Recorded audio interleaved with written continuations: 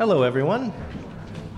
My name is Jimmy Gia, and I am the chapter chair of the MIT Enterprise Forum Northwest. Welcome to tonight's event on the future of the human body. The Enterprise Forum, for those of you who have not come to one of our events before, we are an organization of over 20 chapters across the world. And we are here to inspire, educate, and entertain entrepreneurs and support that entrepreneurial environment. We are completely volunteer driven, and so for a program like today, we have a really nice big team this time of volunteers helping us put this together, who include David Anderson, and please stand up when your name is called. David Anderson, Heidi Drivdahl, Chad Evans, Aidan Jameson, Shirley Lundy, Bob Marcus, Paul Meehan, who is also the program team lead, Vicki Owens, Amelia Palavetta, Paul Reinhardt, Adam Schuster, Rohan Seagal, Nat Seymour, Zihu Zhang, Joseph Zhu Sun, Christina Larry, and Delia Fontaine. Thank you very much for helping us put this program together tonight.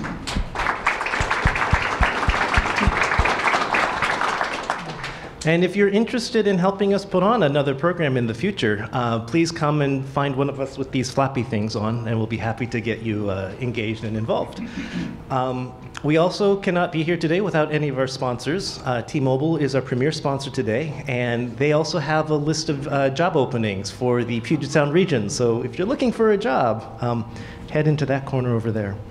But also Artifact Group, Summit Law Group, and then in-kind sponsors, Free Law Computing, Net Reflector, the MIT Club of Puget Sound Video, and our host for tonight, Cambia Grove. And representing Cambia Grove is Molly Moore, who will come up and say a couple of words. Hi, welcome to the Cambia Grove. So this space was essentially built to host events just like this, to bring entrepreneurs together with healthcare people and people who are curious about starting businesses in healthcare and developing solutions that make our healthcare system more effective, efficient, and more person-focused. And so I welcome you to this space. You can find out more information about this space and why it was built and our mission by going to www.cambiagrove.com. And I just thank you so much for coming and being here, and we're super excited to have this program here tonight. This should be really, really excellent. So thank you very much. Thank you. And I also want to acknowledge Stoke Lawrence as well as Northwest Asset Management Group to be being program captains tonight. So thank you very much for your support as well. Also come to some of our next programs, like I was mentioning. In the Innovation Forum series, we have the future of artificial intelligence and robotics coming up in March, as well as the future of fun coming up in May. That should be a fun one. Common joke. And February 10th, we will be having our next venture lab on venture capital in Seattle. And we have a number of the venture capitalists on a panel together. But a little bit more about today. And I think the future of the human body, we all have some sort of a story about that. And I have a story, which is at the Future of Space program in December, I had to miss because I had an emergency appendectomy. And someone challenged me to show you my scar. But the problem is I can't because I don't have one. And that goes to show you that today appendectomy can be done laparoscopically, which is absolutely a wonderful advance in the medical field. And another thing which just happened this morning, one of the volunteers on this particular program team could not make it today because of a dental emergency. And while she was sitting in the doctor's office, the dentist printed out a 3D printed version of the tooth that she was going to replace and then put it into her mouth. Now, that is also especially interesting because that particular volunteer started out with us in the 3D printing program 2.5 years ago, and today is the intersection of those two events. And so helping us lead us through this conversation of the future of the human body is Luke Timmerman from the Seattle Times. He is a journalist for over 15 years, writes about biotechnology, based here in Seattle, writes nationally, was formerly with Xconomy, was at the MIT, was a fellow at the Knights science of journalism. I'm sorry, I messed that one up. So you can come up and correct that one. And just like any other entrepreneur, though, he was telling me a story about how difficult it is to configure your internet when you first start a business, and no matter who you are. So, Luke, thank you very much for walking us through tonight.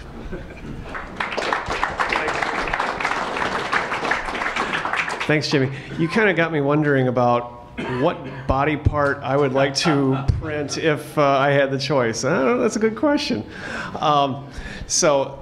Thanks very much. It's great to be here at MIT Enterprise Forum. I got my start writing about biotech here at the Seattle Times about 15 years ago, as Jimmy says, and then I had stops at Bloomberg News, Accompany, before starting my own company about a year ago exactly, Timmerman Report.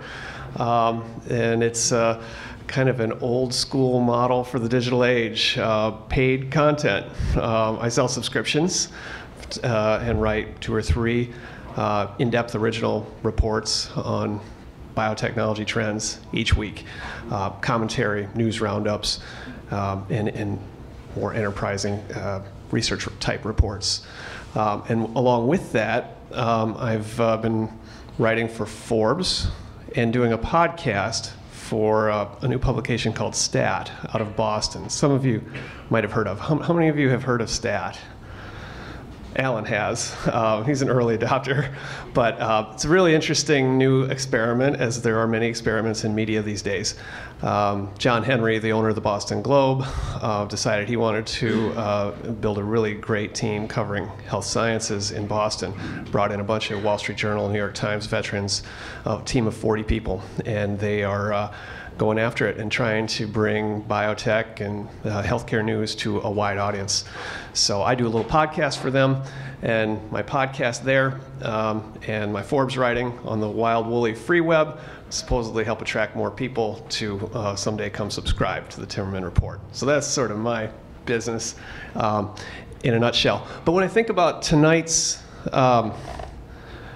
topic, I mean, the future of the human body, this is about as broad as it gets. I mean, you could say that that's pretty much what biotech is all about, the entire industry. And we're biting off aspects of it with the speakers that we have here tonight.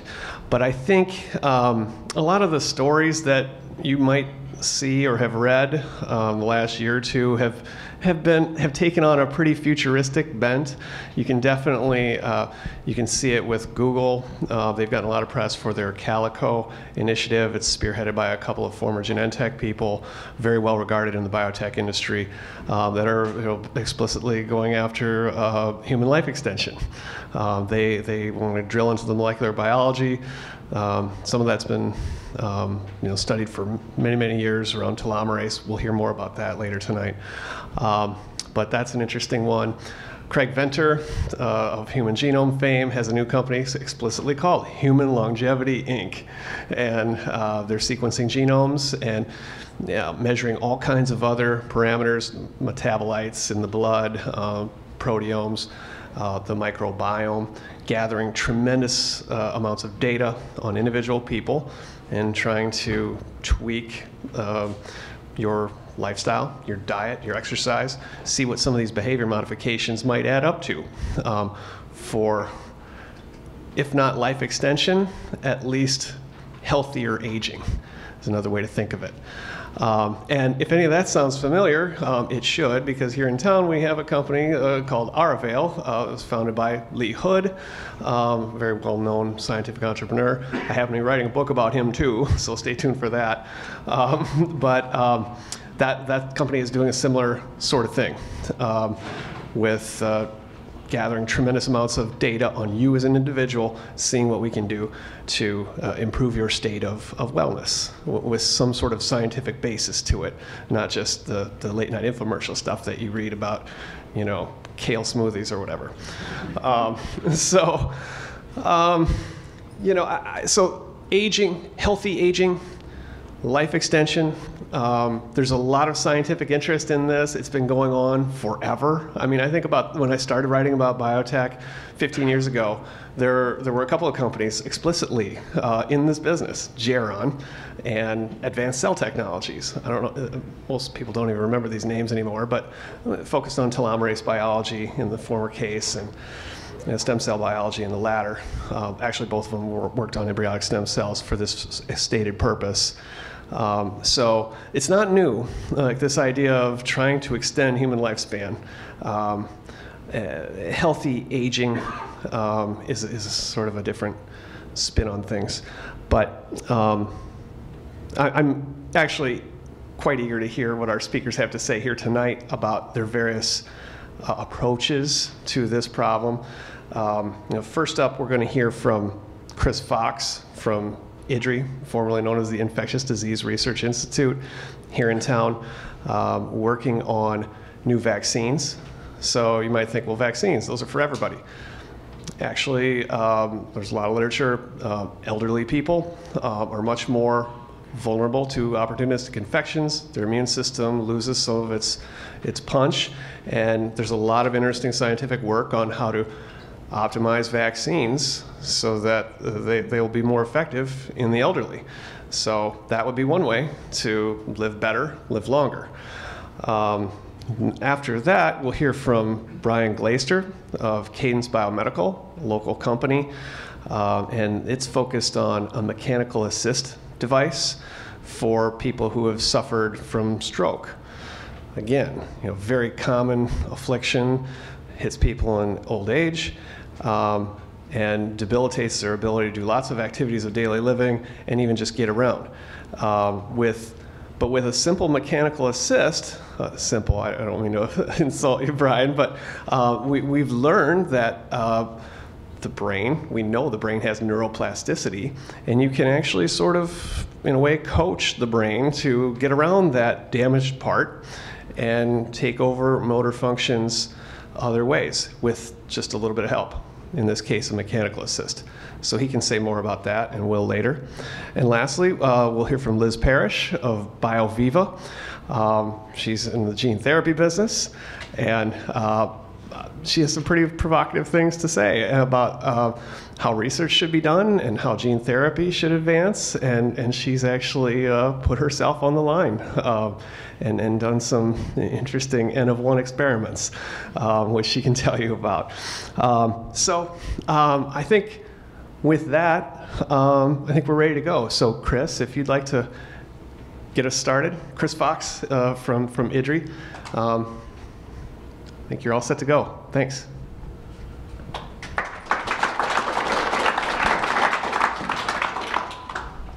I'm very privileged, feel very privileged to be a part of this and share a little bit with you tonight about what I think is a very important topic that has to do with the future of the human body. And that topic is vaccine adjuvants, okay? And so to set the stage a little bit here, it's no secret, I think, to all of us here that, infectious diseases, they really don't have any borders. And of course, the one in the news right now is the Zika virus from Brazil. A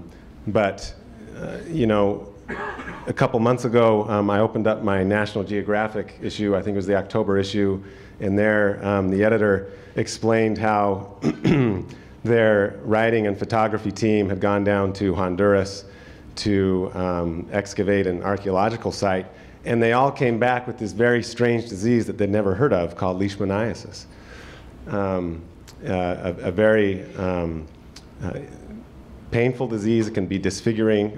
This is a picture here of this woman has a leishmaniasis disfigurement there on her face. And these diseases take a terrible toll, not only in the developing world, but because of global travel and other things, we're affected more and more by them. And it's not just mortality here, but it's quality of life. As you can imagine, sufferers of leishmaniasis are often shunned in their communities because of the often very gross disfigurements that result. But there's a technology that's not new. It's been around a long time, and that is vaccines. And I think vaccines, there's not a lot of dispute about the impact they've had on public health over the last century. And the WHO estimates that there's 2.5 million lives saved every year. I think that's probably underestimate. And so vaccines have done a lot in this arena, and they will do a lot in the future. But there are some critical things that help vaccines work better. And I'm going to talk about one of those tonight, and that is adjuvants. But before we go there, let's just review really quickly what vaccines are. So traditionally, vaccines were created by taking a pathogen, a bug, and either attenuating it or completely inactivating it, killing it, and then using that to stimulate an immune response in our bodies that was enough to protect us against subsequent exposure to that pathogen, but not so much that the vaccine itself would cause us undue distress. So that worked for a lot of diseases, mainly the diseases that you're protected against through antibodies in your bloodstream. And those were the first targets that we were really successful in making vaccines against, things like tetanus and diphtheria, measles. In more recent years, there's still vaccines that are made that way because they've been proven to be safe and effective. But we're now focusing more on a synthetic approach where we identify the key components of the pathogen that are really what you want to mount an immune response against. We identify those, they're usually proteins, and then we synthetically make those proteins, and that becomes the core component of the vaccine. The only problem with that approach is that they're so highly pure and such a small piece of the actual pathogen that when the body sees those isolated proteins alone, it often doesn't see the need to mount a strong immune response against those. So this is where adjuvants come in, and one of the things they can do is make these highly pure synthetic proteins very immunogenic if they're administered together with an adjuvant. Some of the other challenges in vaccine development have been that there are quite a few diseases that you need more than antibodies in order to be protected against. And so that's what we're trying to accomplish in diseases like malaria, tuberculosis. These require a complex cellular immune response in addition to the antibody response. And this is difficult to achieve with traditional vaccine approaches. Some vaccines are very difficult to manufacture. For instance, pandemic influenza. We currently cannot manufacture enough vaccine to cover the global population. There's a lot of people working on that. I'll talk about that. Another big challenge is that different age groups don't respond to vaccines the same way. So Luke mentioned the elderly. They often, because of a term called immunosenescence, where the immune system begins to lose its activity in our older years, they don't respond very well to vaccines. A similar scenario is in very young children and infants who don't have a fully developed immune system yet. And yet these two groups are often the ones most susceptible to disease mortality. So what can we do to make vaccines more effective for them? And finally, deliverability. Can we get the vaccines made cheaply enough? Can we make them stable enough they can be delivered to the parts of the world where they're needed? And once they're there, how many times does that family have to walk several miles to the local clinic to get immunized? Can we reduce the number of times they have to do that and thereby increase acceptance of vaccines? Okay, so enough about vaccines. What about the adjuvant component? So I already talked about the protein component. That's what we call the vaccine antigen. That's what you want to mount an immune response against. Adjuvants are substances added to that protein component, which tell the body, hey, this is more than just a protein. This is a pathogen. or a pathogen-like situation, I need to mount a potent immune response. So what we do when we're designing adjuvants is we try to look for molecules that are present in pathogens. And now we're not talking about proteins so much, but small molecules like lipids, like I'm showing here on the left. And there's some other signature molecules that only bacteria and viruses have, but humans don't. So when this accompanies a vaccine, these type of molecules, it tells the body, hey, this is dangerous. I need to mount an immune response.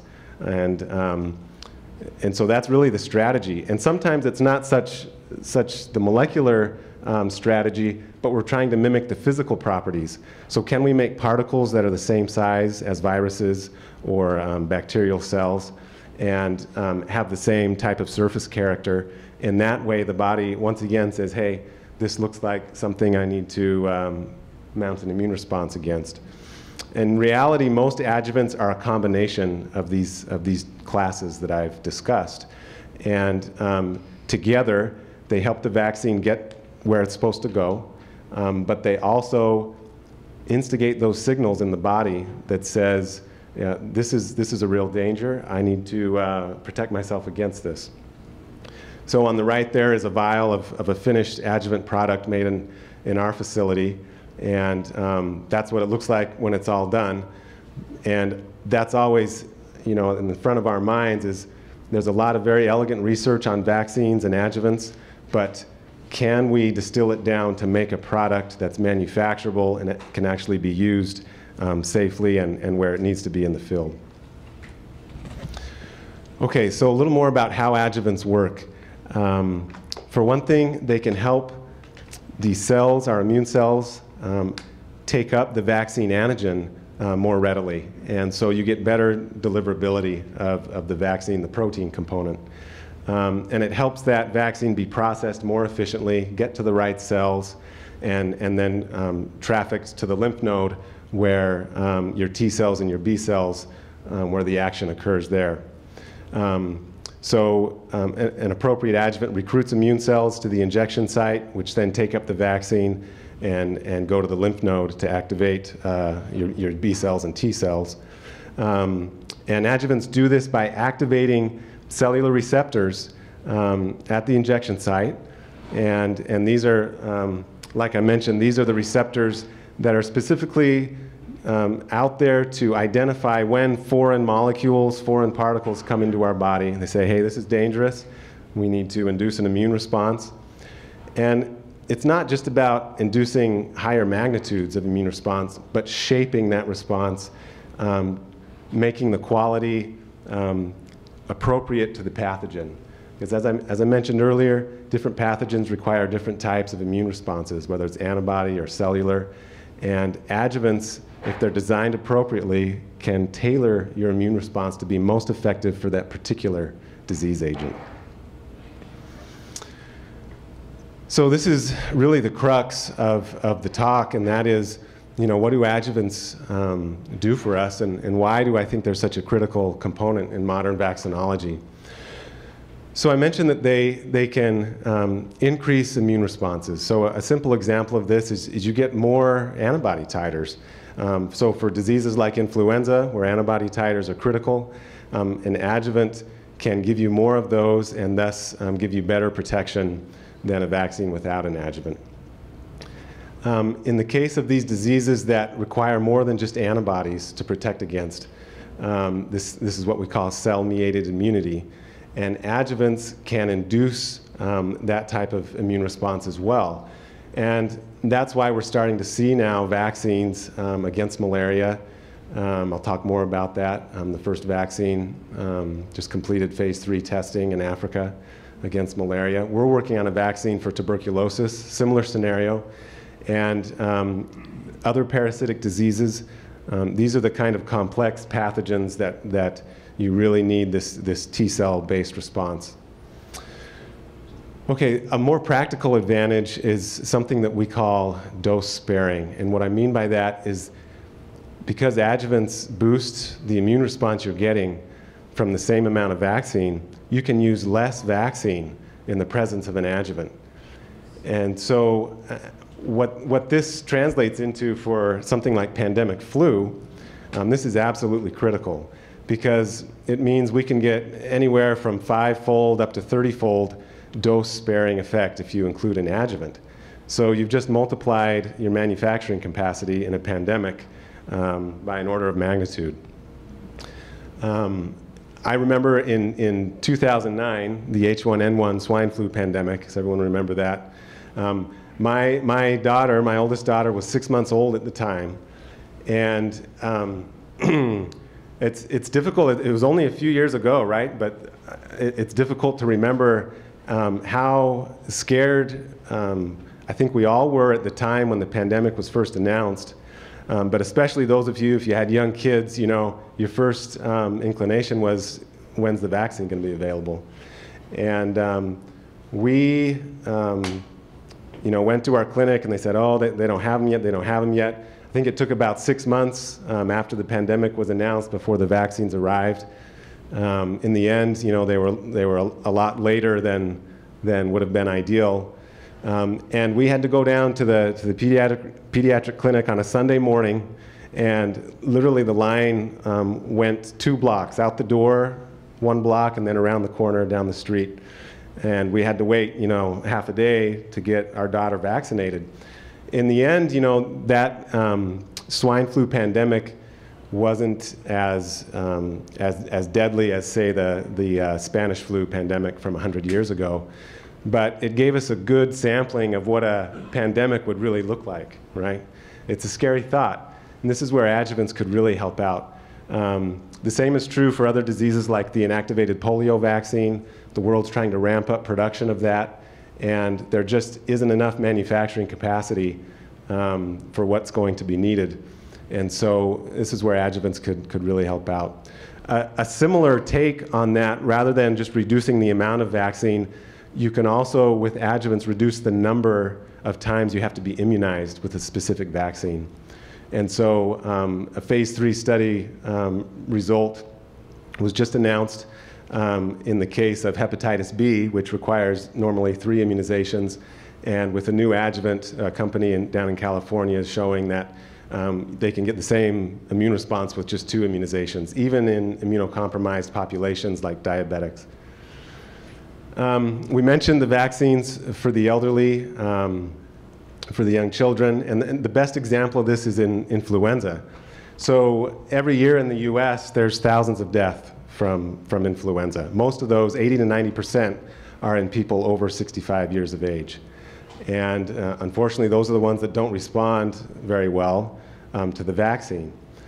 The FDA, just a few months ago, approved the very first seasonal influenza vaccine containing adjuvant for use in the US, and it's specifically for those aged 65 and older, and that's why they approved it. It's going to make their immune responses much more potent against seasonal flu. That's called Fluad. On the other hand, with very young children, they also, and I'm talking, you know, 6 months to a few years old, they only have a modest immune response to flu vaccine. It's better than nothing, right? You should get your kids immunized against flu. But they don't respond as well as older kids and adults.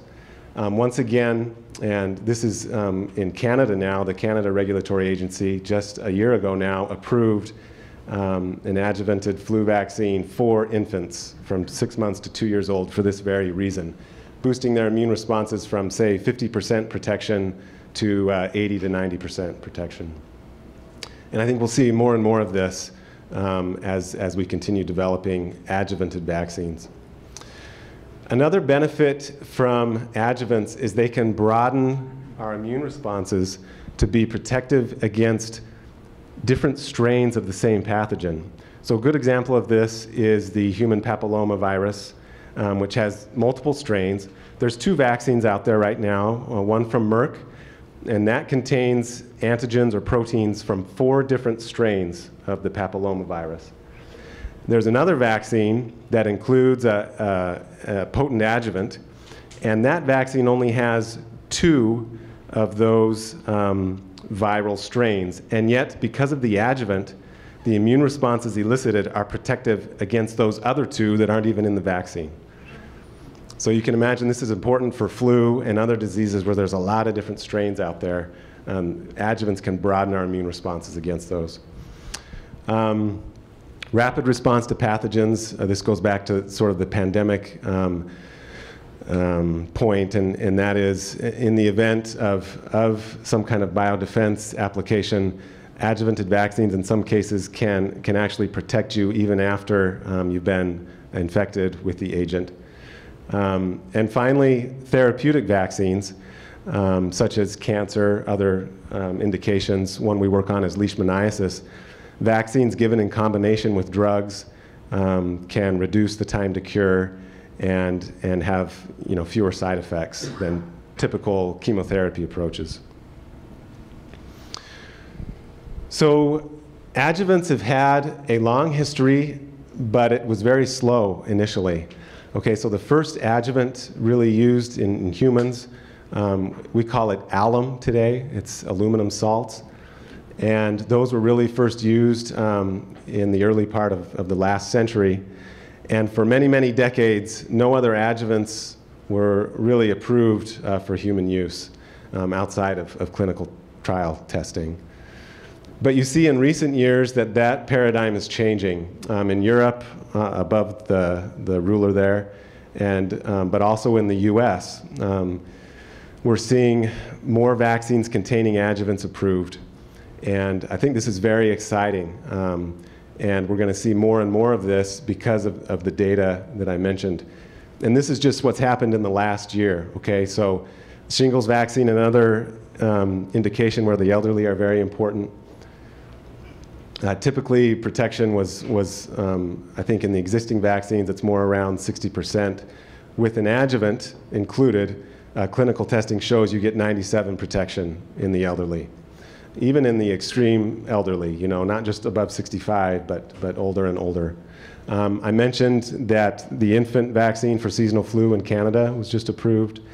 The very first malaria vaccine completed phase 3 testing in Africa and was given a positive opinion about 6 months ago, meaning it's going to go forward through production and use in Africa. And the reason this, and it's not a perfect vaccine, you're seeing somewhere between 30 and 50% protection in young kids. But the only reason it's, not the only reason, but a critical reason for its success is that it includes a very potent adjuvant. And finally, I mentioned the seasonal vaccine for the elderly for flu, just a couple months ago approved by the FDA. And then the hepatitis B vaccine trial where they've reduced the number of immunizations. So these are very big steps forward. And I expect we'll see more and more progress for adjuvanted vaccines. And I really think it is a golden age, not just for adjuvants, but for vaccines in general because of that.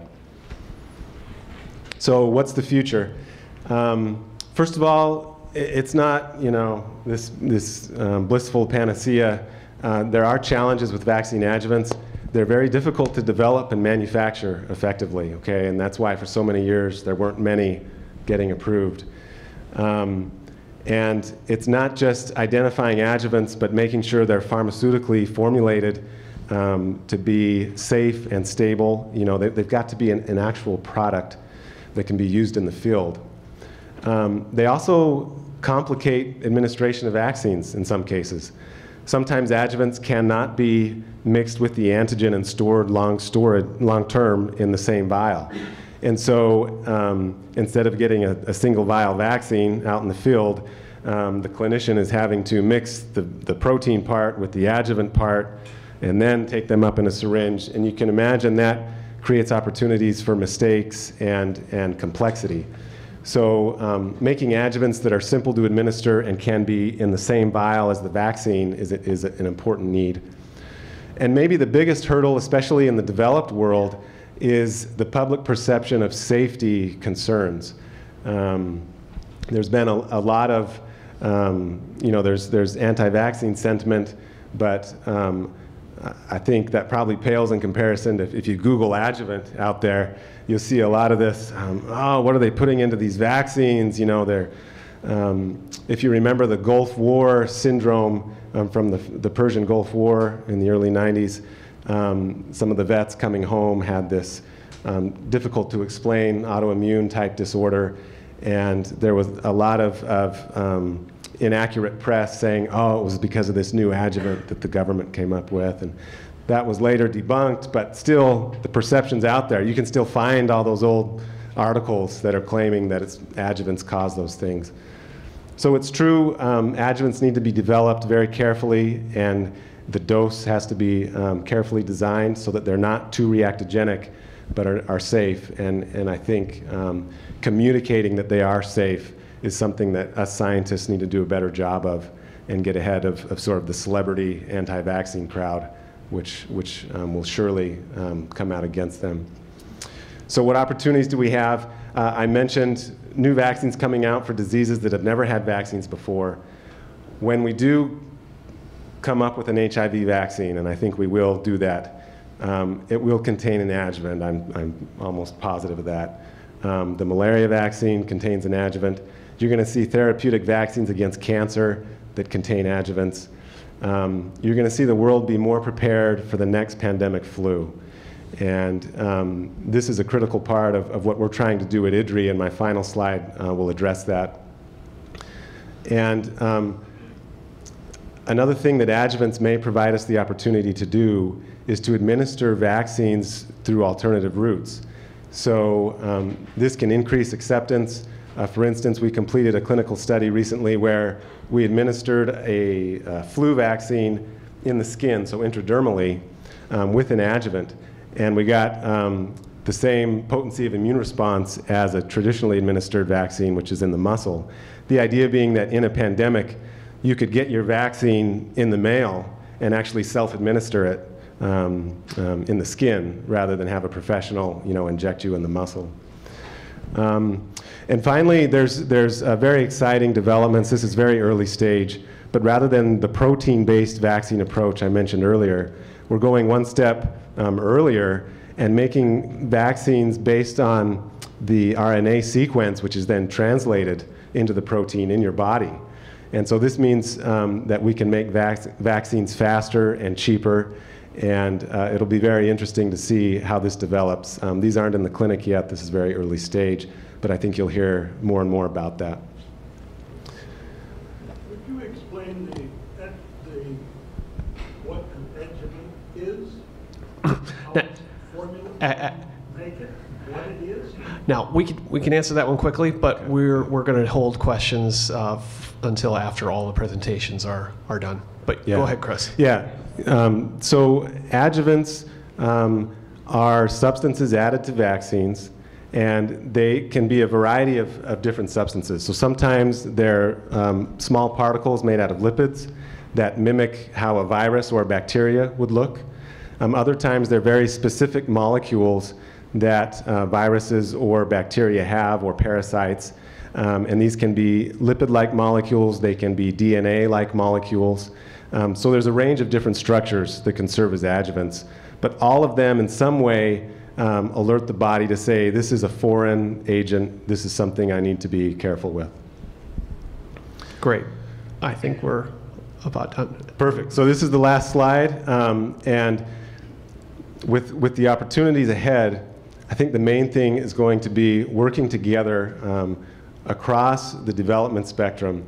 And at my company, IDRI, we're a nonprofit, and our intent is to build local capacity by teaching developing country manufacturers how to make adjuvants in their countries so that they can be prepared for things like pandemic flu and not rely on the rich countries when the pandemic hits. You can imagine what happened in 2009 with the swine flu pandemic. If vaccines were late in the US and Europe, imagine how late they were in countries like Brazil and South Africa.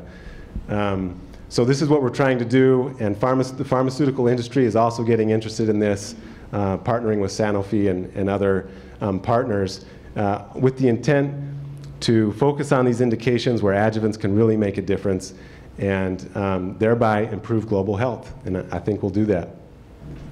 Great. Thanks a lot, Chris.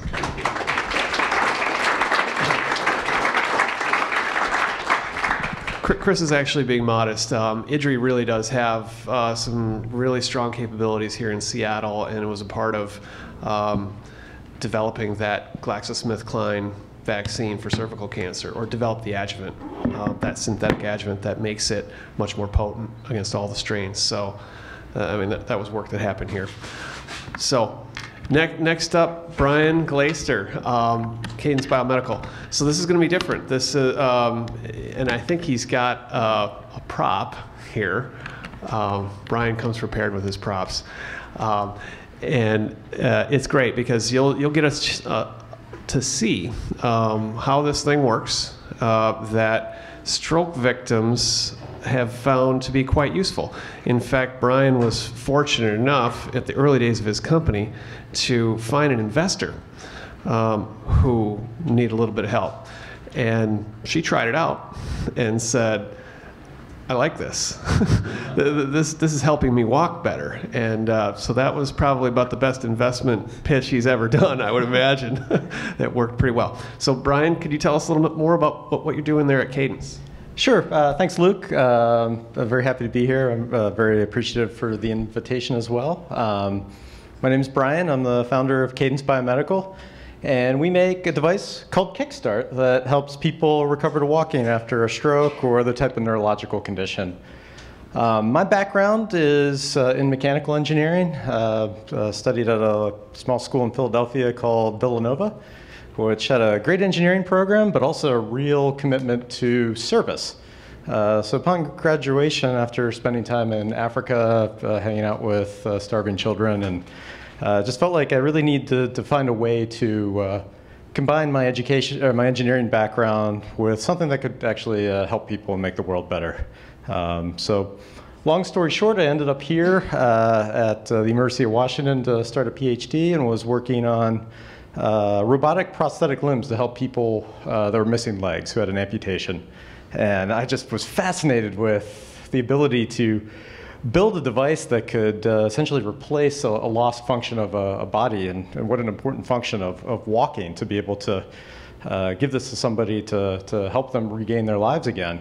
But I grew frustrated because our work in the lab was more academic based. It was developing something that would probably cost $200,000 or $300,000 if it ever left the lab, and I didn't think that Medicare or Mr. Smith down the road would ever be able to afford this on their own. So while I loved the idea of developing a mechanical device that could really help somebody walk, I thought the missing link there was also putting a business model behind it to get it out there and make it affordable for the people that it could really benefit from.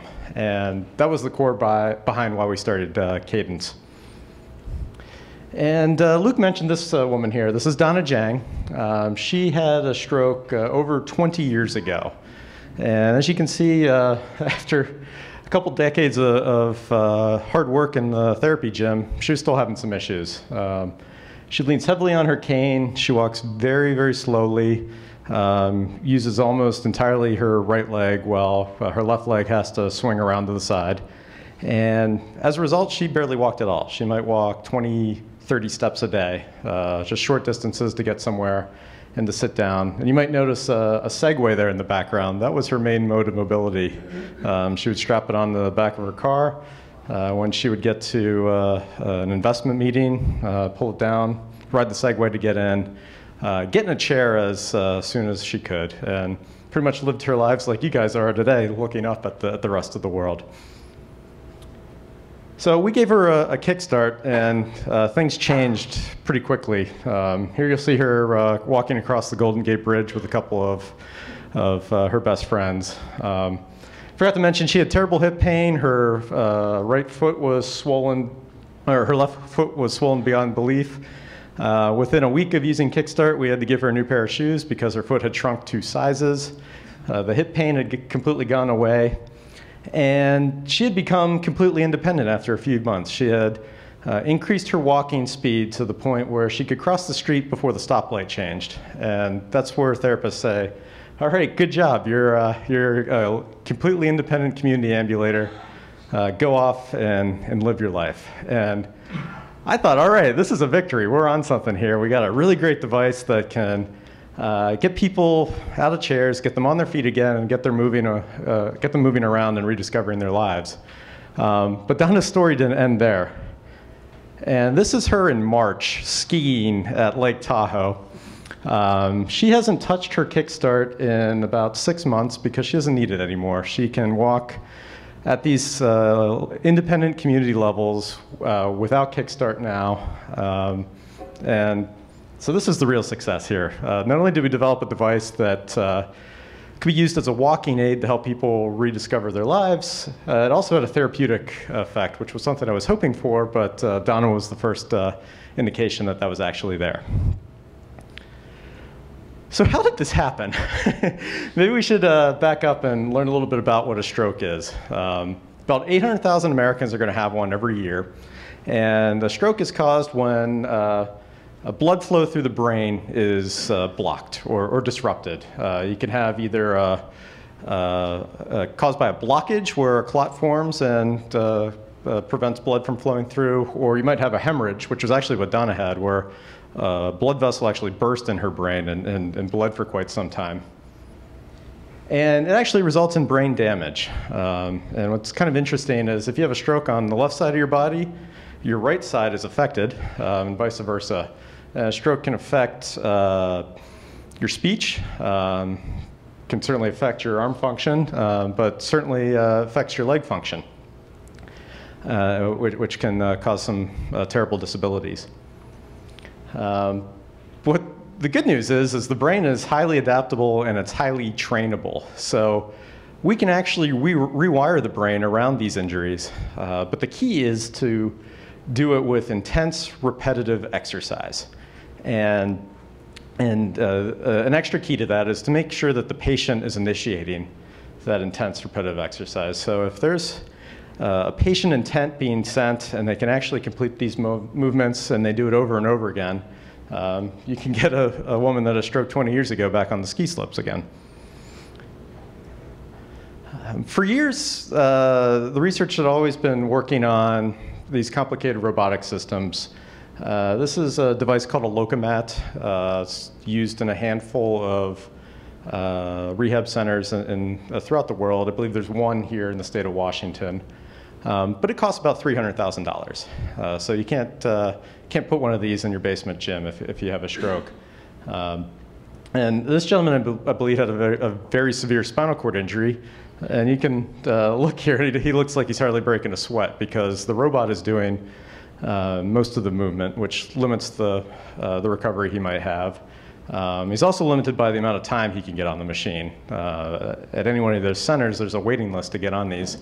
You can only use it when you have physical therapy time. And if you look at the outcomes from like a drug trial versus the outcomes from a rehab trial, the effect sizes are always way smaller in a rehab trial because you don't usually get, if you take a drug, you get that effect all day long.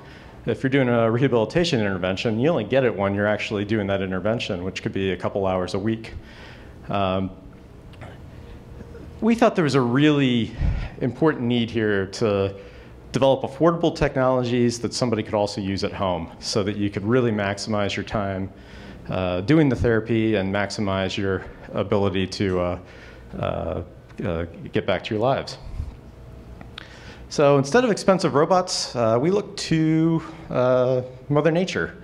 And the inspiration from Kickstart came from horse anatomy. So if you watch the Kentucky Derby, you can see the horses have these really big, beefy hip muscles, but they have really skinny legs. And in that leg, in green here, you can see are these really, really long tendons. And a tendon is like a spring. And when the horse starts a step, this tendon stretches, and it stores a lot of energy, and it provides a lot of support and stability. And then it lifts the leg off the ground and swings it through so the muscles don't have to work as hard. So this is why a horse can run all day long, and I get tired after one trip around Green Lake.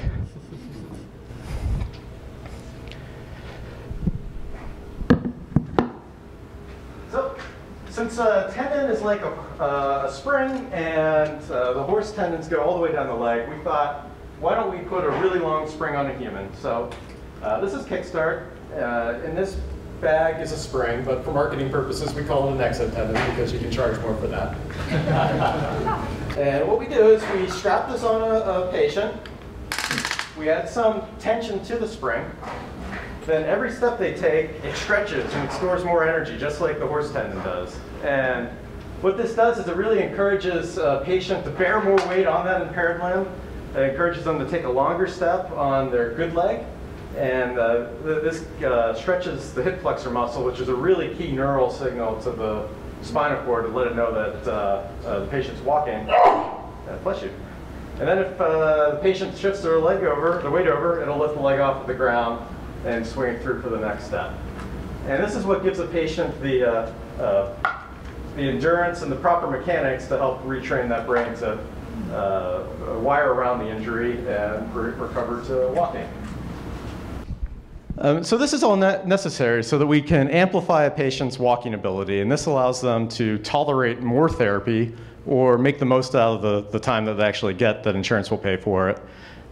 This helps accelerate their therapeutic progress and helps us get them back to independence. And another point is to reduce rehospitalizations, because as we move in this Affordable Care Act model, if somebody's discharged and then they come back, the hospital's on the has to foot the bill for the therapy the second time around. So the more we can send people home and make sure that they're safe and they're mobile and they're independent, the less chance there are that they're going to come back. So as you're thinking about Mr. Smith down the street and his stroke and if he's appropriate for this sort of thing, just some quick guidelines. We use Kickstart most often with people that are recovering from a stroke, but really any neurological condition that results in weakness in the leg, incomplete spinal cord injuries, multiple sclerosis. We've done Lou Gehrig's disease, a lot of rare diseases that I didn't know exist until I started this job. Anybody that's got weakness in the lower extremity, they might have a sort of a shuffling gait where they can't move one leg in front of the other. Or they might have normal biomechanics, but they don't have a lot of endurance for walking and standing. Really the key is, are they able to stand and maintain an upright posture, even if they're holding on for dear life in a walker or parallel bars? But if they can stand and at least start to initiate a step, that's an indication that they might be a good Kickstart candidate. And because it's a simple but still sophisticated device, it's affordable and it's covered by Medicare, Medicaid, the VA, and most private insurers across the country. And we use it for a wide range of patients, from people like this gentleman who hadn't taken a step in over 4 months, and his therapist is using it here just to reintroduce that idea of moving his legs forward and backwards and starting to bear weight again on his limbs before initiating full-blown walking. Up to this gentleman. When I met him, he had been in an inpatient rehab hospital for about 2 weeks. He was able to walk across a room, but it required a full harness system and 2 therapists to keep him safe and stable. These are his first Kickstart steps, and he continued them for about 45 minutes and only needed 1 therapist at this point. And then I called back a week later, and they told me the guy had used it 5 more times. After that, he was able to walk across the room without Kickstart and without a therapist, and then they sent him home. So that's an example of taking somebody that was a little bit further along and really helping to accelerate their ability to get home. And then this is a gentleman who, he was 10 years post-stroke, was independent in the home, but he lived in San Francisco in the Twin Peaks neighborhood. And outside his front door was a 30-degree slope. So his life kind of ended at the end of his driveway. He started using Kickstart as part of his daily activities. These are some of the examples of the exercises he was doing in therapy. And similar to Donna, after about a year, after 2 months, he had doubled his walking speed to the point where he could cross the street before the stoplight changed with Kickstart. And then after about a year, he was able to do that again without the technology. And now he too is completely independent and hiking, and they sent me a picture of him in a canoe a couple weeks ago. So what does the future hold? As far as devices go, we got to work on something for the arm. You'll notice a lot of these patients have contracted arms. I haven't quite solved that one, but one thing I do know is that it has to take into effect not just improving outcomes, but reducing costs, because that's the reality we live in right now. How many companies did you cover, Luke, where the goal was just to get some clinical data, maybe a regulatory submission, and then let somebody else gobble the company up and worry about actually commercializing the technology? The vast majority. Yeah, those days are gone. Now, you have to think about who's going to actually pay for the thing before you even start to develop it. What is that business model? And wrap that all together to really make sure that you're going to be successful. But I think there's also a pretty bright horizon here for utilizing technologies like Kickstart with stem cells and gene therapies. I don't know the details, but we've had several patients who have told us that they've gone out of the US and have enrolled in some stem cell trials. We have a woman in Michigan who has multiple sclerosis and claims that the stem cell therapy she took halted the progress of her disease. She still needs Kickstart to utilize what functions she still has left to be independent, but as these better drugs and biotech therapies and gene therapies come on board, I think there's a great opportunity to use Kickstart and other technologies like it to combine with those therapies and really get a great fast outcome for a patient. And I'll leave you with one more story. This is Albert. Albert was at work one day and he had a headache and his speech started to slur. So he started to go home, and it wasn't until he tried to get off of the highway and he couldn't get his foot off of the accelerator pedal that he thought something was really bad. Paramedics found him and said, "All right, Albert, you're having a stroke. We know what to do." Took him to the hospital, and when he woke up, he couldn't speak and he couldn't move. A couple weeks later, his wife filed for divorce while he was still in there. His parents said, "It's okay, Albert, you can come home with us." 5 years later, he finally learned how to really speak again. About 7 years later, he regained the use of his hands, but 13 years later, he was still using that wheelchair. Now that he's got a Kickstart, he's left that behind. If you know somebody that might benefit, please reach out and give me an email or sign on to our Facebook, and happy to talk to anybody after this. Thanks so much. Thanks a lot, Brian.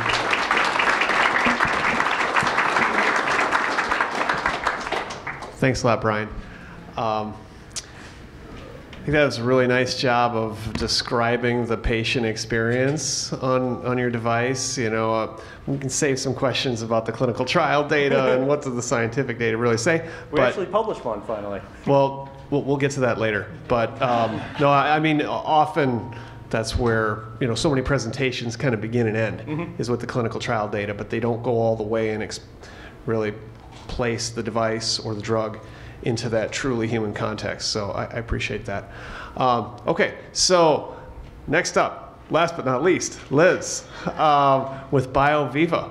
Tell us about your vision for gene therapy here in Seattle. Okay, fantastic. So I'm affectionately known as the woman who wants to genetically engineer you.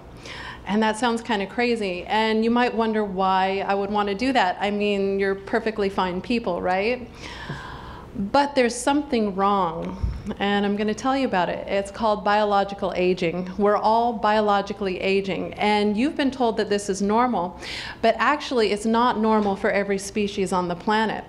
Some species have what's called negligent senescence, meaning that they don't really biologically age over time. And we want to create humans that don't biologically age over time, and as a matter of fact, we want to reverse aging, biological aging. We want you to get chronologically older, but not biologically older, okay? So it's a big idea, and actually the science is already proving that we can do this. We've done this in animals, and my company, BioViva, wants to move it to humans. What do you think of that? Does that sound good? So let me tell you why we do this. So these are what you consider diseases, and they are, but they're all symptoms of biological aging. You don't get these if you don't biologically age, and these are costly, and they incur a lot of suffering and financial loss, okay? So here I'm gonna state my point in one graph. We're gonna look at this, and we're gonna look at age by group and deaths in hundreds of thousands. If you follow this graph across, you'll notice at about the point of 45, we see a big bump, okay? We start actually moving up into our aging diseases. We essentially start to get our diagnoses of what's going to kill us. So what is normal?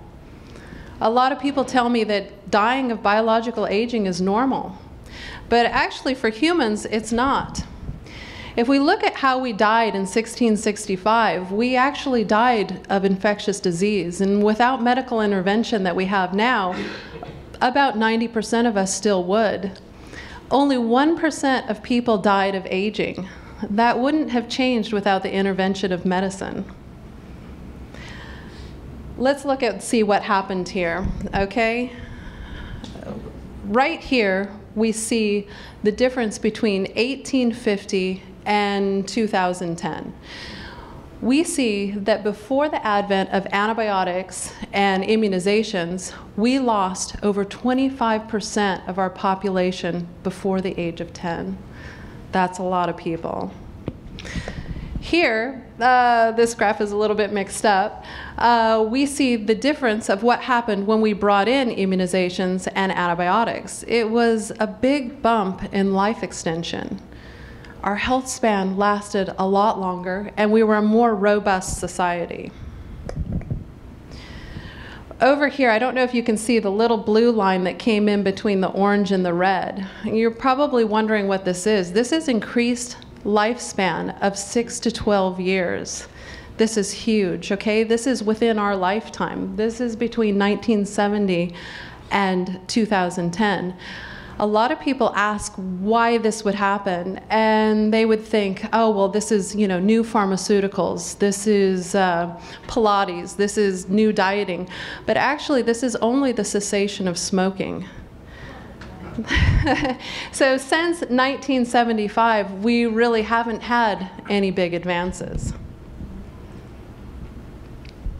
Down here, if our graph was working, I think my keynote turned to PowerPoint here, you'll see this is the bottleneck, and this is something that we'd like to break. We would like to see people living longer than the average lifespans, and as a matter of fact, if you go back even to 1665, the longest lived people are living about the same amount of time as the longest lived people today. You're just 6 times more likely to reach 70 today than you were then. So what's wrong with our system? Today, this is pharmaceuticals.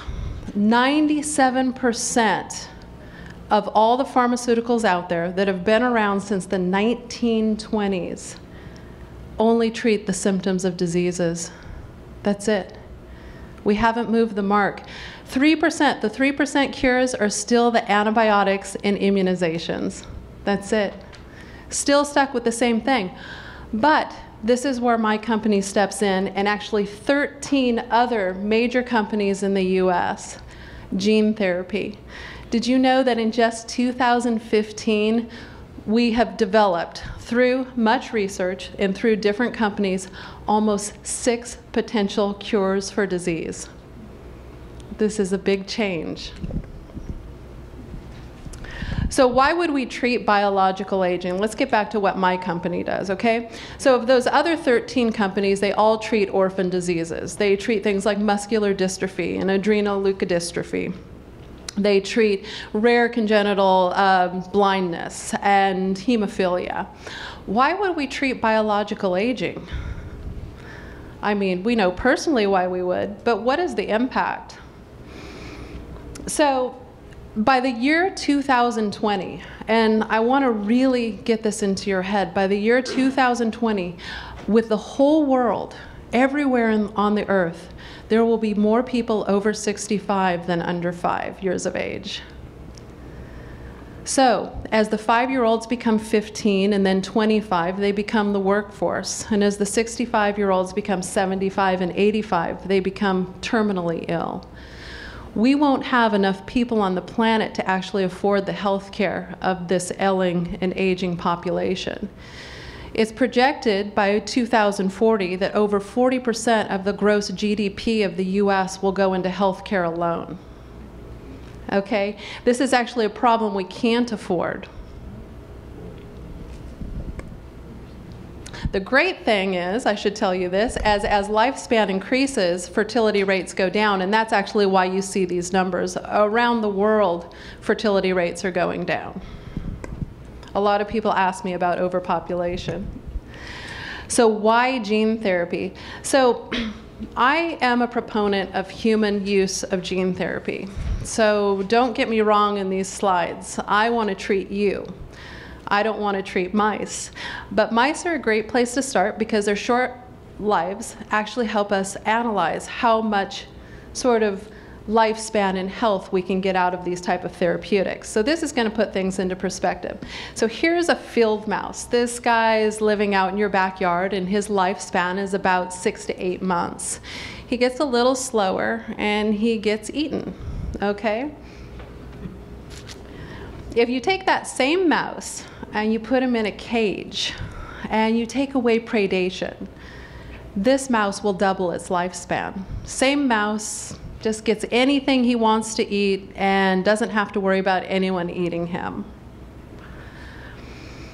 If you take that mouse and you put him on calorie restriction, you limit the amount of calories he eats to only exactly what he needs, and you exercise him, you can again double his lifespan. And as a matter of fact, the mouse on the left is the same age as the mouse on the right. He's just had everything optimized, okay?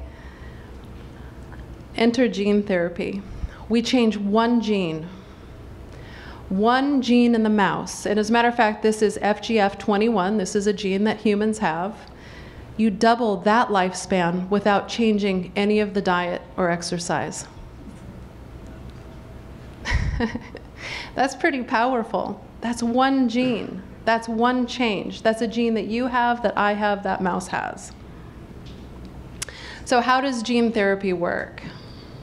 Okay, so what we do, today what we do, we'll deliver it in different ways in the future, is we take a virus that doesn't get you sick. We use AAV. It's a virus that has a very low immune response in your body, so we don't have the issues that gene therapy used to have.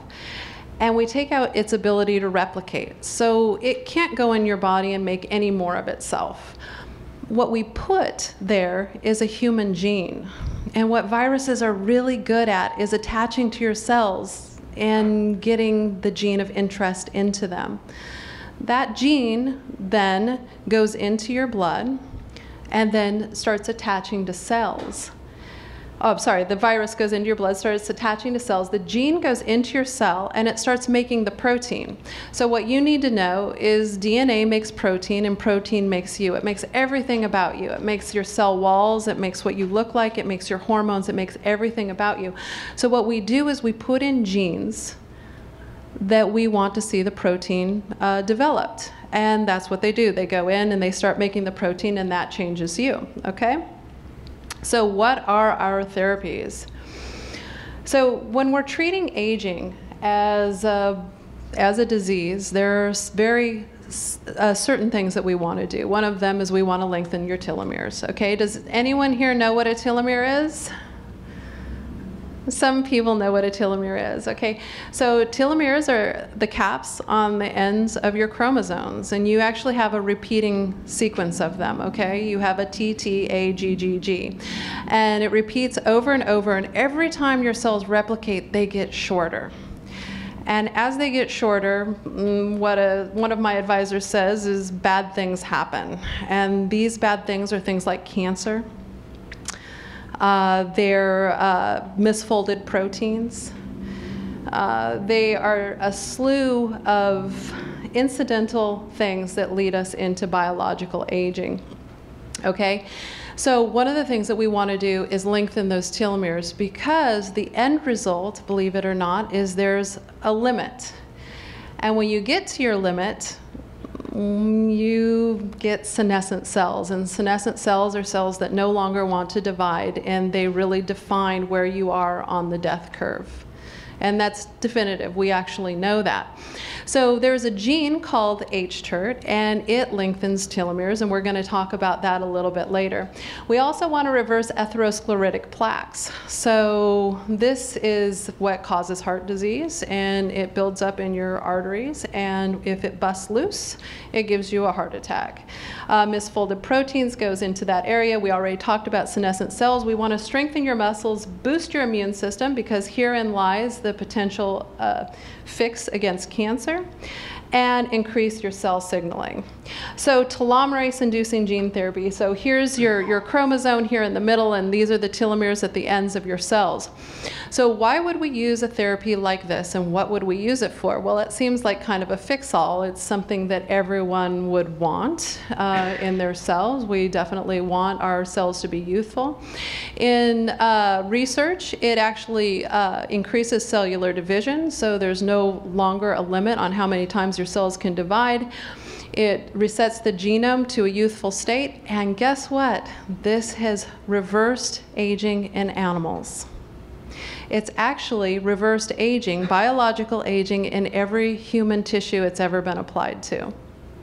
So we're really excited about this one. We want to use it for Alzheimer's to start out, so that we can start gathering data. We want to target the microglia and the Schwann cells in the brain, so that we can see if that will actually help clean up some of the beta amyloids and the tau tangles. BioViva's myostatin inhibiting gene therapy. Who wants to be stronger? Okay, anybody want to be stronger? I do. Okay, I do. It's very important to me. As a matter of fact, it should be important to everyone, because frailty kills 7% of the population. And that's a lot. And it's actually, it leads into many of the other diseases that we deal with, like diabetes type 2. We have a myostatin inhibiting gene therapy. Our doctor took it 5 years ago. He's had great effects from it. The side effects are increased muscle mass, stamina, insulin sensitivity, and decrease in white fat. And here you can see that in these images. So this is not steak. This is actually an MRI slide of the legs. And on the left side, it is before treatment, and on the right side, it's post-treatment. And what is hard to determine from these, because there were 2 different MRI units, so they're a different color, is on the right side, it's 4 months after treatment. The treatment continues to build for actually 12 months, but you'll see that there's more muscle, which is the interior, and less white fat, which is the white ring around the outside. So again, this would be great for sarcopenia, which is muscle wasting over time, and diabetes type 2 and obesity. So we're very excited about this therapy. So I was told to actually talk about some of the future of genetic cures, because that will be very interesting to us. And I think that this future will come much faster than you think. Okay, we're moving at neck-breaking speed already. So I believe that they'll be given like immunizations. They'll be given to people younger and younger as we vet all of the various issues and promises of the gene therapies, whether they affect the germline or not, meaning whether they affect your offspring. So this woman here who's getting her gene therapy is 250 years old, you can tell. And she's taking a boost in gene therapies to ensure that she doesn't biologically age and does not come down with these disaster of ailing diseases of old age, essentially. So the future consequences of gene therapy and genomic engineering is something that we'll be doing later down the road. Right now, we're doing gene therapy, which means we're really good at putting one gene in at a time. Okay, so monogenic diseases, meaning diseases where just one gene is affected, we're really good at replacing that. And that's what we're seeing with a lot of these orphan diseases right now, and these companies moving forward to treat them. They're finding one faulty gene and they're replacing it. We're moving quickly into editing. Everyone's probably heard of CRISPR technologies, where we'll actually be editing in and out larger parts of the chromosome. And then genomic engineering is a future technology, and it's much more powerful. But here we'll see some of the things that we may be doing is, of course, organ regeneration, but right in the body. We know some of the genes now that turn on the ability for the body to regenerate. So there are animals that have these genes, and they are able to grow whole limbs back. We'd like to start with organs and go from there. Immune system. Someone was already talking about infectious disease, and we saw how powerful infectious disease is. So infectious disease used to kill 90% of the population. Today it kills 3% of the population. But as we slowly knock off aging diseases, we know that our big nemesis will again be infectious disease. Radiation resilience. I've talked to NASA about this. Gene therapies that help the body's chromosomes stay together and reconstruct. We're looking at animals that have the ability to do that. And when I say that, remember, we share the same DNA with all of these species. It's just what we have turned on and what we don't. We have the ability to manipulate this, so it's very exciting. Better vision. I'd really like to see us expand our visual range. Wouldn't that be cool? We could redefine what colorblind is. There are billions of colors we don't see. How would you like to see them? It's very cool. Cosmetic uses, of course, you know, if we're able to reverse biological aging, you will look younger. If we're successful, you will definitely look younger, because if not, we've failed. Your skin is an organ. And it works in animals, so we want to translate that to humans. Digital interface. This was an interesting one that I was talking to some people about. We are more and more interfacing with our devices. And our devices may, in the future, be actually made out of DNA instead of ones and zeros. They may be biological units that we're interfacing with, and that will really change us. Aging, intelligence, and physical enhancement kind of all go together in a package of things that most people want. And nutritional, so that could be you know, turning the gene for vitamin C back on, so you're making your own antioxidants. You have it. It's repressed. It used to be turned on in the human, and it's not anymore. Autoimmune disorders is something we'd definitely like to get a handle on. So I actually got started into all of this trying to find cures for children. I was unlucky enough to have a sick child and ended up in Children's Hospital with him. And I was told, even though he would have died without medical intervention, he has diabetes type 1, I was told that I shouldn't be so upset, that I should look around the hospital. And I saw a lot of kids that are no longer alive today. And so I would love to find these cures for kids, and I went looking and ended up at a genetics conference and found out about all of these aging genomic cures. And so autoimmune disorders are one of the big hits to young children, and so that would be fantastic. And of course, congenital diseases, which we're already doing through treating monogenic disease. So this is our scientific advisory board, and they're some of the best in their field, and of course I always like to give a thanks to them at the end of a talk. And this is just wrapping things up, and thank you so much for listening.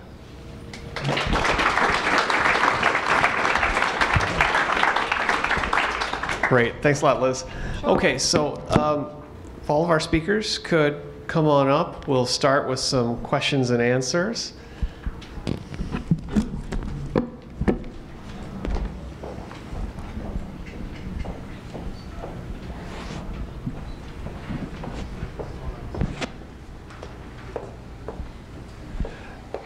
So I can get started with a couple, but I want to make sure everybody feels like they have a chance to ask questions of the panelists as well. And we do have a couple of folks running around microphones here, so you'll just have to raise your hand if you want to go right ahead. Go right ahead here in the middle. Could someone bring him, Mike? Why don't I bring you mine? speak up. Can you just identify yourself? Sure. I'm Sumit Basu from Microsoft Research. I had a question for Chris, actually. I hadn't heard about adjuvants before. It's super fascinating. It sounded like, and correct me if I'm wrong, but it sounded like it was not something that was directly bonded to the weekend viral particles, but instead were just mixed in as a solution. And given that that was the case and that could amplify the immune response, can adjuvants work on their own? Like if somebody begins to have an immune response, you fire in the adjuvant, can it amplify their immune response just to the ordinary surfacing that they're seeing of particles of an infectious agent? Great question. Thank you. I was de-microphoned here, but yeah. So to the first part of your question, yes, most adjuvants are simply mixed with the vaccine antigen. There are some studies that indicate the adjuvants are more effective if they are chemically linked or absorbed with the antigen.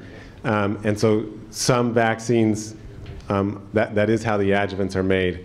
But that is more difficult in practice from a manufacturing standpoint to accomplish. So it's not always doable. And then the second part of your question is, what do adjuvants do on their own? And so typically, adjuvants are pro-inflammatory compounds. So if you were to inject a large amount of adjuvant throughout all your body, you would get some reactogenicity. You know, you'd get these danger signals going up. So it's key when we're dealing with adjuvants to make sure they're targeted to just a local site, and that there's only enough there to generate the immune response that you need and no more. And that said, if you were to inject the adjuvant alone, and we've done this in clinical studies, in a low dose, you know, you don't see any safety issues or anything like that. Like, they're safe on their own as well. But the body doesn't know what to direct the immune response towards if the antigen's not there. So you wouldn't be able to get a specific immune response. It would just be a non-specific one. I guess I was thinking of a situation where, so let's say that you had acquired a disease, you'd just been infected with a disease. And so you did have the infectious agent, your body was trying to mount an immune response, and could you amplify it then with just the adjuvant? Yeah, this is a great question, and it goes along with the post-exposure prophylaxis point. So yes, there's, you know, if the agent is already there and the adjuvant is timed to coincide when the agent's there, you bet there's an opportunity there that using adjuvant alone as a monotherapy, you could get some vaccine response. So yeah, complicated in practice, but doable in theory. Yes. Yeah. Other questions? Yeah, here on the side. Yeah, a question for Liz. Are there any human trials of your technology going on right now? Thank you for asking. So actually, we're raising investment money to do phase 1 clinical trials offshore the U.S., but we do have one human trial that's going on right now. So I told you about the telomerase-inducing gene therapy and the myostatin inhibitor. I took both of the therapies on September 15th. It's been 4 months, and I'm doing well. And my company and Harvard, we've got a group up there that's studying my body to see what's going to happen through taking these therapies. So yeah, we definitely do, and we're collecting data on some of our past patients as well. We've treated adrenoleukodystrophy and frailty in the past. So. Now, Liz, as a follow-up, I know one of the big issues with gene therapy historically has been delivery. Yeah. Can you get systemic delivery? I mean, well, safety was one issue with the delivery, but more recently with the AAV vector, which I think you're using. Yes. Which is safe, but are you able to get broad systemic delivery? Because a lot of the gene therapies that are coming forward now are very localized, like in the eye or to a certain cell type, but not getting all the way through the body. Yeah, believe it or not, there's some very good AAVs out there now, and we are having some modified for our company specifically. The second and third generations are getting better and better, and we use a broad spectrum AAV right now that actually hits multiple cell types. It hits dividing and non-dividing cells. So with the therapeutic I took, we probably hit about 30% of the cells. Our hopes is to target stem cells specifically, so that those stem cells go on to proliferate, which can mean about 1 year to 1.5 years to real good results. Okay, great. Yeah. Other questions? Yeah, here in the middle. Why don't I just, if you can identify yourself. Thanks, Phil Swan. I'm also at Microsoft. So, question for Chris. I saw you were talking earlier about how the response time from discovering a new disease, like swine flu or something, to the point where you can manufacture enough vaccine to save the planet, let's say, is too long. And about a year and a half ago, I saw a British science show. I think it was Dare O'Brien's science show. And they talked about a technique that they developed to rapidly develop the virus. And it actually involved using a cyclotron, of all things. I was wondering if you'd heard of this, knew anything about it, could tell us some more. I have not heard of that specific example. I can say, this is, of course, a lot of smart people are interested in this topic. And so you may know influenza vaccines, the traditional way they're manufactured is in eggs, right? It's very complicated, chicken eggs. And so they have to grow the virus up and then purify it out, and very complex. And this is why it takes months and months. And so there are many people working on the synthetic protein approach, so not using eggs. And actually there is an FDA-approved vaccine now for flu that is synthetic proteins, not made in eggs. It's a company called Protein Sciences. So they can manufacture it faster. And then there's also the mRNA approach that I mentioned. And this is much more early stage, but there's papers coming out that they can make a vaccine in a matter of weeks rather than months. So I wasn't aware of that specific example. I'll have to look into that. Yeah. No, Chris, just to follow up on this mRNA thing, I've written about a company in Boston, Moderna Therapeutics, raised a lot of money, has a big partnership with Merck to do mRNA vaccines along the lines of what you discussed. Do those still require adjuvants, or are they potent enough where basically you just put that mRNA sequence in, it starts making the protein that you want to train the immune system against, and that's enough? So I think the jury's still out. The caveat there is that the mRNA itself may have some adjuvant properties. So this goes back to the question from the gentleman over here about what are adjuvants. Some of them are, they look like RNA or DNA structures from the pathogen. So you could actually encode adjuvant as well as antigen in that mRNA and get everything in one fell swoop. That's a ways off, but they may have adjuvanting properties on their own. Well, they have to make them less immunogenic in the first place, though, right? In order, there has to be some way to deliver them, again, into cells so that it doesn't spark a massive inflammatory reaction. Exactly, yeah. So it's a delicate balance. You need to get it delivered into the cytoplasm at a local site of injection. You don't want them going everywhere. And you want to make sure you can express the antigen. And if you can also have some adjuvant signal there, maybe modest, but that could boost your response as well. Interesting. It is always a delicate balancing act whenever you're talking about immunology. Question, I saw a hand over here. Oh, there in the back.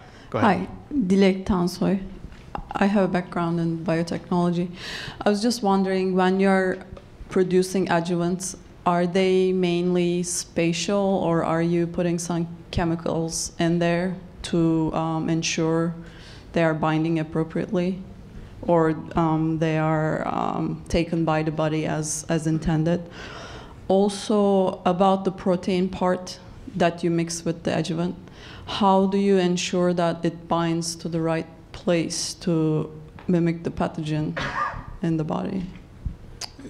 Two very good questions. So your first one, you're asking whether the adjuvants we work on are small molecules or versus a physical particle? Physical, or do you add any chemical properties to it to ensure it acts as intended? So both. The answer is both. And most adjuvants have both physical and chemical properties that allow it to be an adjuvant. So some adjuvant formulations contain very specific molecules that bind to known receptors on our immune cells. So these are called TLR agonists, to be technical. And those have a very defined, known chemical structure. They're made synthetically because we want them to hit that receptor. Other adjuvants, their mechanisms are less well known. They're based more on physical dimensions, so they're nanoparticles like a virus would be. And it's unclear all the reasons why, but they help the vaccine get taken up in immune cells, because immune cells look for those kind of particles to engulf. And so there's some physical properties that help it to be an adjuvant, but we don't know of specific receptors that these particles are hitting. So there's two things going on. And you can imagine you might have both approaches in one. So you have the defined chemical molecules, but they're formulated in a nanoparticle. And so now you're hopefully getting the best of both approaches. And remind me of your second question. I was wondering about the protein part that you mix with the adjuvant. Yes. How do you make sure it binds in a way that the body is going to take it as the pathogen? Yeah, so that goes back to the other question about linking the protein part with the adjuvant. If you can link it to an adjuvant particle, that helps the immune cells find it easier. They like to take those up better rather than just a soluble protein floating around. But the key thing is that the protein and the adjuvants should be injected at the same site around the same time. That's really that temporal association that matters. Just one more follow-up. Do you think that could be like one global adjuvant that can work for all types of vaccines in the future? No, not to my knowledge. I mean, that would be great. But with different diseases, you're looking for different immune profiles. And so there's not one adjuvant that would, at least today, that would work for all of those indications. Yeah, over here on the far right. Oh, actually, I think he was first. Then we'll go over to the far right. Question to Chris first. Chris, you mentioned about mRNA. I know that mRNAs are not very stable. So, when you inject it, can you just comment on the stability and how much do you have to re-inject or not? And a related question to Elizabeth. So with AAV or any other DNA-based viruses, you have DNA that would either degrade within the cell or have some DNA that may potentially integrate into the genome, and therefore we had a number of gene therapy clinical trials that were halted. And I was wondering if you considered RNA as an alternative approach that could be probably less, more safer. So you've hit on what I think is the biggest challenge of mRNA vaccines, and so and that is the stability. You're exactly right. They degrade very easily. And so the challenge that the development people are working on now is, can they be formulated in liposomes and in particles that will protect them from the enzymes that would degrade them? Or can they be engineered to have a more stable RNA sequence through chemistry? I think both approaches are ongoing. I like the formulation approach. That's my background. But it's a huge challenge, and that remains to be seen if we can do it. Okay, so that's a great question. So we have a couple ways that we can do AAV. We can actually integrate it into the chromosome, and what's fantastic with AAV in humans, we know where it goes. So some of the viral vectors in the past, you probably know, had integrational mutagenesis, which means they can kind of just integrate anywhere and they can cause cancer. With AAV, we integrate into chromosome number 19 and in a very specific spot. But actually what we set to do is to just place the gene into the nucleus, and it will actually stick with the cell until division at least, and maybe beyond. So the AAV2 generally had the rep caps. It had the ability to integrate, and the synthetic forms of AAV, you might think of 1 through 9, tend to not do that. Okay, they took that ability out. So we don't integrate usually. As far as the RNA goes, it's very temporary, and if we wanted a very transient sort of gene therapy, that would be okay. But with the two genes that we're looking at, we want to upregulate these ones permanently. Now, I know that with telomerase induction, some people may have some worries, but we believe that our studies will show that in fact it is a protector against cancer and not the cause of cancer. So the worry with telomerase is often associated with cancer. Because many cancers, about 80% of cancers, have telomerase turned on. Telomerase helps cancers grow, but what it also does is it helps regular cells grow too, and it basically fortifies your immune system, and we believe that this fortification of your immune system will keep you from getting cancer. So the reason that a lot of people like the RNA sort of delivery method is because it's transient. We can go in and lengthen some telomeres and get out of Dodge before anything goes wrong. But we believe that the research strongly shows that actually going in and upregulating curtailing permanently would be where we want to be. For instance, our friends the lobsters have negligent senescence. They go on and on. They don't die of aging diseases. We actually know that they probably only die of predation. They don't get many of the diseases, obviously, that we get, none of the aging diseases, and they're fortified against cancer. And they have telomerase turned on in all their cells. They're not the only one. So we're taking a blueprint from nature and trying to use it. But that, I hope, explains to you why we're not looking at RNA delivery now. But we might look at it case by case. Since we're a small company and we treat patients, if that was the patient's desire, we could certainly do it. They would just have a short-term effect. Stanford did a study with telomerase induction in the heart tissue with RNA, and it did regenerate the hearts in short order, and the RNA left. But then, of course, now they're biologically aging again, and that's the issue that we're looking at curtailing permanently. Now, Liz, you use that word permanently, and I know since the very beginning people have talked about gene therapy as essentially a one-shot deal, that you get long-term expression, right, of the gene of interest. Right. But we've seen some recent studies that suggest maybe you get expression for a while, but then it wears off. And then what? Do we get a booster of gene therapy? So that's why we were looking at the immunization. So AAV is considered the most permanent gene therapy so far, but we don't know, and that's true. And so we look at integrating, but we also know that integrating, when the chromosome is unbalanced, we believe that it could be kicked out later. And so putting it in the cell, it does tend to replicate with the cell, but for how long? So we talk about permanent right now, but that's true. That research is out. It's going to take many, many years to find out if that in fact is true. But by the time you needed your second dosing, hopefully of gene therapy, it will be so inexpensive that it will be a negligible cost, and hopefully, you know, governments will actually cover these. We literally save trillions of dollars a year not having aging diseases. That is another issue, because gene therapy is likely to be expensive, but we'll get that later. Right now it I know is. on the far right we have a question. Thank you. My name is Kai, and my question is for Brian. Among my other careers, I'm a dance instructor, so I've been through a lot of physical therapy in my life. I love the results you're showing. Can the Kickstart be used to achieve peak performance in athletes and dancers, as well as just get someone back to a functioning life? We've looked into that a little bit, and when you or I walk, there's a lot of really subtle efficiencies that we take advantage of, and if you put a big device on top of your leg, it takes a lot of those away. But when you take somebody who is extremely impaired and you restore, maybe 80% of those efficiencies, it's a big difference. So that was one of the initial ideas of the exotendon: is, can we make super soldiers? Can I climb Rainier without breaking a sweat? I don't think that's the case. I think that's something where you need external energy coming in, but it is very effective for people who are very impaired. We've got one here in the back. Hi, Brian, I have a question for you as well. My sister has multiple sclerosis, so she's been in a wheelchair for almost 10 years. She has very good functionality. Well, I should say she has much better functionality on one leg than the other. She can keep her, stability in her torso. I guess the question is, I could certainly email you later, but does your device work if both legs are equally impaired, or would it work if somebody had slightly more functionality on one leg than the other?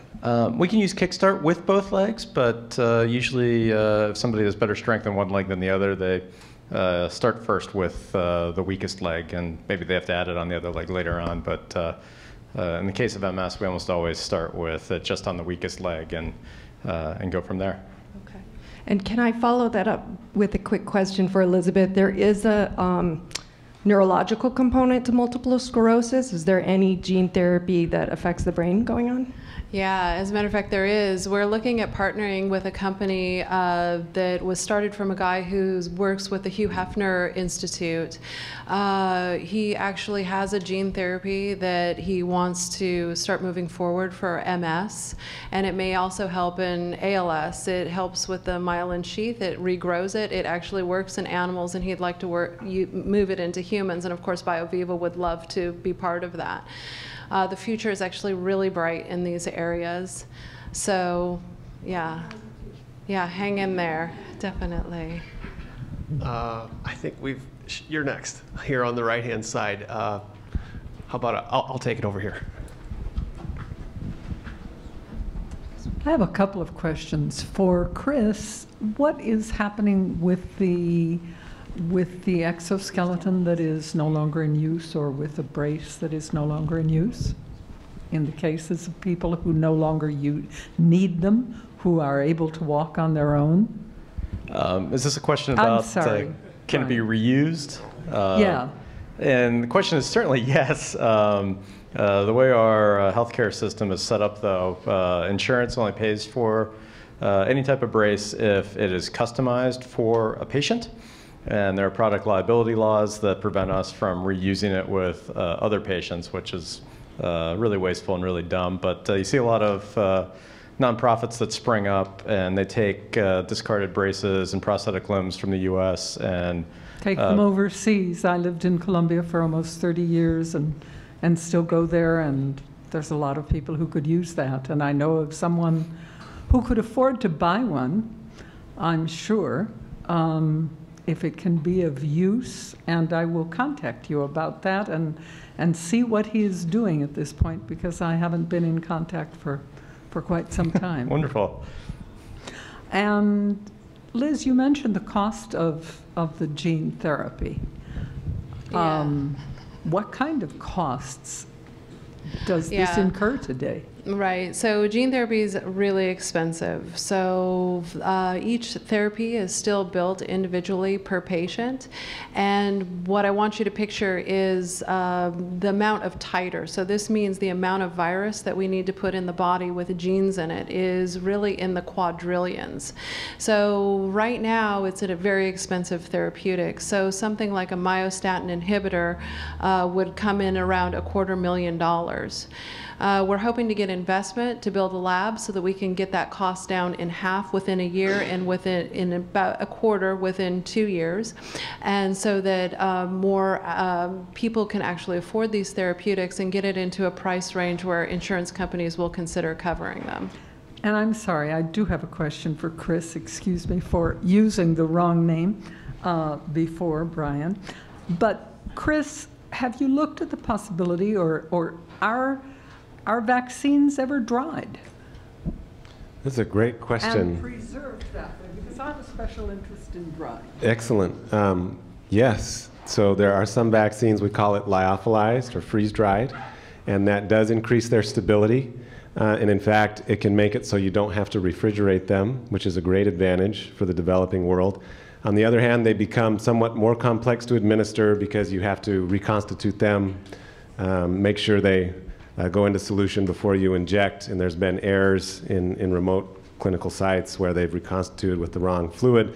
So there are some challenges that it introduces, but the advantages often outweigh those. And in fact, we're working on a dried vaccine that contains an adjuvant, and it's a complex adjuvant, and so many people were surprised that we were able to freeze dry it. And it's a single vial with the vaccine and the adjuvant, and we're being supported by the NIH to take that into the clinic. It's for a tuberculosis vaccine. So we're very interested in that technology. Now, a dry. Okay. But a dried vaccine obviously has advantages with shipping in hot climates, which has been a problem for a lot of vaccines. Yeah, question here in the front. Question for Chris. If the adjuvant is not, or in those cases where it's not bound to a particular protein and injected in a local site, what, if anything, prevents the adjuvant from triggering other proteins that are in your body healthily and normal from triggering that kind of reaction as well? Yeah, that's a great question. And this, of course, is a prime topic for safety and toxicology testing, is to ensure that there's no autoimmune responses associated with vaccines, whether there's adjuvant or not. So the first thing that's done is to make sure that the vaccine proteins themselves don't, the word is homology, but don't share similar sequences as our own proteins. They have to be foreign sequences. And then as far as the adjuvant goes, the key is to formulate it appropriately and deliver it in very small doses. If it's not formulated and it's injected, then it can diffuse to other sites, and you won't necessarily get autoimmune type reactions, but you will get inflammatory type reactions, maybe some fever or malaise, because it's an inflammatory agent. It's a drug with side effects. So the main thing is to formulate it so it's localized and only have the amount that you need, and ensure that the vaccine that you administer it with is really representative of the foreign pathogen. So if I could just follow up, does the adjuvant have a relationship or a targeting to a particular protein that you're putting that in with, or is it just causing a general response to the body to look at any protein?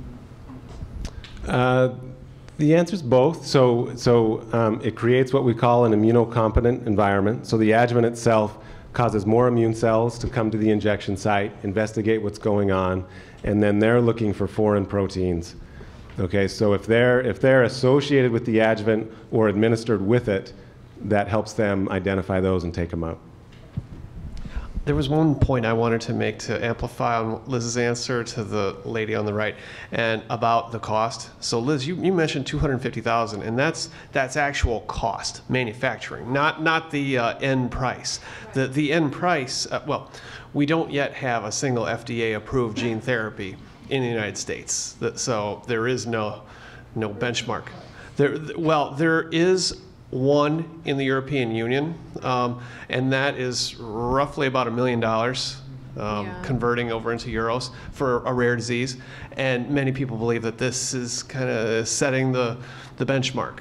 This is kind of what we can expect, $1 million treatments. Right. So what's really important, the difference between our company and a lot of these companies that are doing this is they're raising $1 billion to go through the FDA. And what we're doing is we're going offshores. We're doing FDA clinical level of trials where we're gathering all the data. We're using a professional company in order to do that, but doing it at a fraction of the cost. And so what BioViva hopes to do is actually drive the price of these therapeutics down massively. So as we see gene therapies come through clinical trials here in the US and come out with $1 million price tag, we'll be offering them for a fraction of the cost offshore the US. So we're trying desperately to actually get cost-saving therapeutics to the world.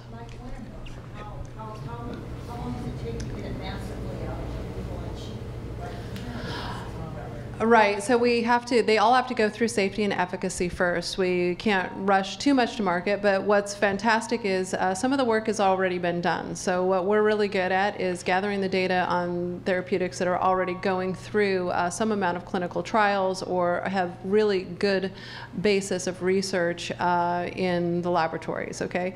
So our myostatin inhibitor is very similar to a gene therapy right now that's at Nationwide Children's Hospital that's treating muscular dystrophy. And as a matter of fact, it's the same gene.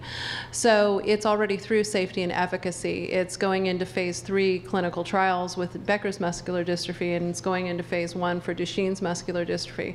We're using it for a different indication in offshores, and we'll have it for a fraction of the cost to treat the whole population for frailty. So safety and efficacy is proven. It definitely increases muscle mass, and it increases strength. So we are looking at these type of avenues so that we can get products to market fast, very fast. So Liz, I mean, are you essentially saying that you want to go after the medical tourism market? Yeah, we are a medical tourism market. So do you have some estimate of time? Yeah, well, right. So everything is based on investment, right? So with the right investors, we'll be to market within 2 years. Right. Question here in the middle. Hi, my name is Daniel. I was wondering, are you targeting the younger past 40 or before that for these treatments? Okay, so that is when we talk about, this is what a lot of people ask us about, is enhancement. You know, so at what point is it preventative medicine and what point is it enhancement? So initially what we'll start is we'll start working with people who are terminally ill. So we'll work to try to cure diseases in compassionate care, because this is, for one thing, these people actually need help, and they need help now. Over 100,000 people die every day of aging diseases. These are all people who are opportunities to come and take a treatment with BioViva.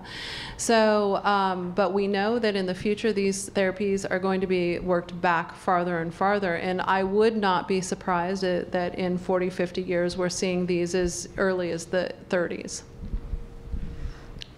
Question here. You mentioned medical tourism. I happen to be on Medicare, being 74 years old. Mm-hmm. Excuse me. And I inquired once about being able to receive some care in Colombia, because I have some infrastructure and some knowledge there. And I was told I couldn't, at least not to be reimbursed by Medicare. You're going to have to get some people to change their minds. Yeah, we've got a big uphill battle. We are definitely aware that our first early adopters will be people who can afford it. We hope to, with their money, gather the amount of information that we need in order to bring these therapeutics back to you and get them expedited in the U.S. So definitely it's not going to be a situation where everyone is going to be able to take advantage of it, but if you can imagine 5 years out, if we're still cutting costs down, then this might be something that you can actually afford to do. You might be able to go to Thailand or Mexico or Fiji Island and various places where we'll be sitting and waiting for care. We actually have a clinic in Colombia, Bogota, Colombia. Okay, Good. Karen, you've had a couple questions. I know this lady here has been patient. And we only have time for one or two more. Thank you. I have a public health question. You know, it's obvious what an impact vaccine technology has had on humanity. And if you're right, Liz, we're going to need those technologies more and more. What do you guys think about this anti-vaccine movement that's going on in the US and worldwide? Do you think it'll die out the more powerful vaccines are, or do you think it's really going to become a public health issue? I guess I'll take that one first. I mean, this is a big challenge, right? I have a neighbor that doesn't vaccinate, you know, and they've got little kids. They want to play with our kids, you know. My daughter, my youngest daughter was very, very young, and we decided, no, we don't want your unvaccinated kids coming over right now until she has a chance, you know, to get protected. So this is a real issue. It's touching all of us.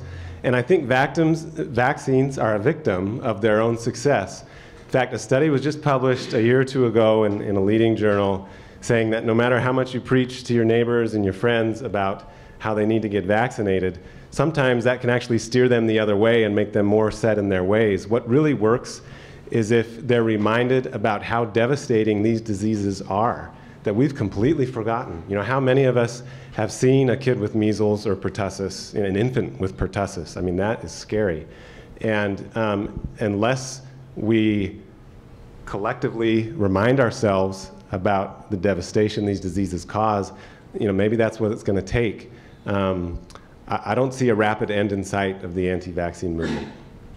Antibiotics are another victim of their own success, too. We often take them for granted and don't really fairly reimburse companies who make new ones and wonder why we have the development of drug-resistant superbugs. Oh, yeah. Okay, so I can definitely say that I have a lot of slides. If you had people who were interested in looking at them, they could be modified very well so that people can understand. But I think that it's a little bit of another problem. And this is from somebody who just got whooping cough. I got it last winter from a bunch of kids who weren't vaccinated. And of course I am, because I know the statistics. But I think that there's a big failing between the public and our government. And people are not trusting what is being shot into them. And I I think that it has more to do with that than their belief system. And that's why we really need to start pushing out medical cures now. We need to show that there's a difference between pharmaceuticals and what's going on with the lobbying there and actually getting cures to people so that they can see things knocked out in their lifetime and actually get a new trust with medical solutions. Wow, that would be wonderful. New trust. I think that's it for us. Everybody, could you please give our panelists a round of applause?